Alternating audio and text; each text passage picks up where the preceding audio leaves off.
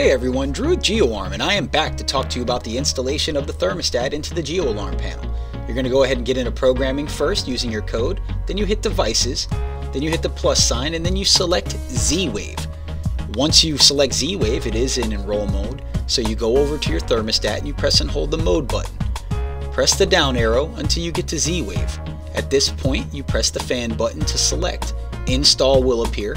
Hit the fan button again. It does take a little bit of time for these devices to connect to one another, so I've sped the video up here, but when it is complete, you'll hear your Z-Wave device has been triggered to let you know that it has been successfully enrolled. At this point, you can choose where you want it to be, the name for it, and you can also go over all the options for it there in the Z-Wave menu. Just select it. You can see delete, about, thermostat, and the room that it's in. But that is how you program it. It's very, very easy to do. If you have any questions or comments, please leave them below. Take care and have a great day.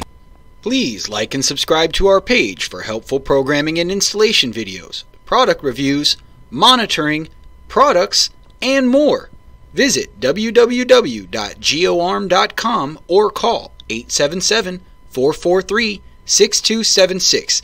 That's www.geoarm.com or 877-443-6276.